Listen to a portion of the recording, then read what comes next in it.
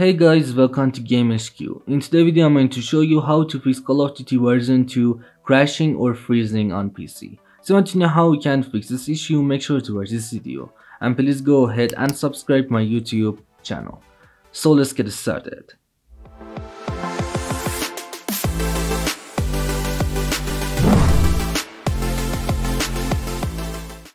Okay guys, to fix Call of Duty Warzone 2 crashing or freezing on PC, first of all just go ahead and open up your game launcher like Battle.net or Steam. I play Call of Duty Warzone 2.0 from Battle.net. Then guys just go ahead and select Call of Duty Warzone 2.0 from top bar, and now go down and click on options from right over here, and then guys just go ahead and click on show in Explorer. And all you have to do is just go ahead and locate Call of Duty Warzone 2.0 install location. Now guys just go ahead and double click on retail folder. Then just scroll down and look to find COD application. Just look to find COD application from here, right click on it, go down and click on properties, click on compatibility, and now just go ahead and check run this program as an administrator.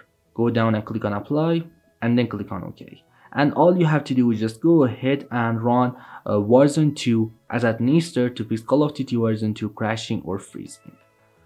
And it's the first solution I know to fix Call of Duty Warzone 2.0 crashing or freezing on PC. And if that didn't work for the next solution, just go ahead and type Windows Defender Firewall on search box. Just go ahead and type Windows Defender Firewall. Alright, click on Windows Defender Firewall. Now just go ahead and click on allow one app or feature. Then click on change settings. Go down and click on allow another app. Click on browse, and now just go ahead and locate Call of Duty Warzone 2.0 install location. So just go ahead and locate Warzone 2 install location, and now just go ahead and select COD application from here, click on open and then click on add. And all you have to do is just go ahead and add Call of Duty Warzone 2.0 to your Windows Defender Firewall, because sometimes this problem happened because of Windows Defender Firewall.